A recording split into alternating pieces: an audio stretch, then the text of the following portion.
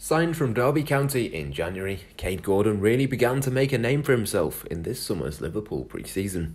Referred to as the best 16-year-old in the country by some of those at his former club, Liverpool, thanks to their scouting system and their pathway to the top, picked him up for a bargain fee that could rise to £3 million.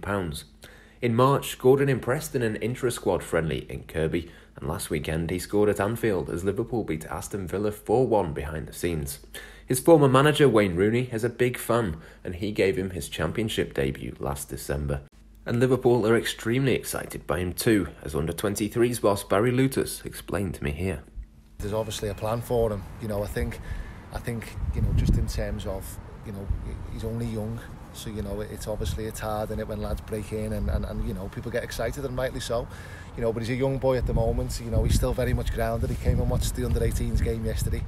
He pops backwards and forwards, and I think that's the beauty of being in the same building now. Yeah. So the plan is really clear. Staff are working together, and it's an exciting time for him, and let's see where it goes.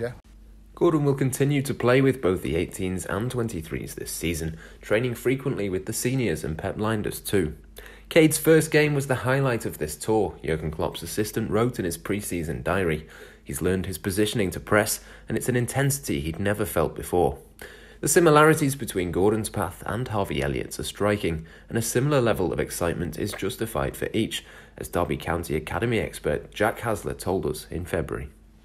If he was to sort of bulk up a bit, get a bit more strength and stuff, I would say potentially he could be, in terms of a Liverpool player, perhaps similar to Salah in the way that he's got that left foot. But he's good with both feet as well, but the left foot in particular is really special. And he's got great pace again, as I said. He's great at dribbling with the ball, and he's got a good eye for goal and to create goals as well for his teammates.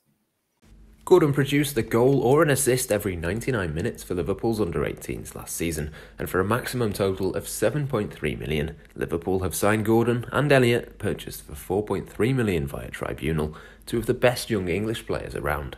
So impressive has Gordon been on the right-hand side of the front three. Perhaps Elliott's long-term position might have to be in midfield, just to fit them both in. Add in Trent Alexander-Arnold on that side of the field, and Liverpool could have a tantalising trio to work with for the next decade.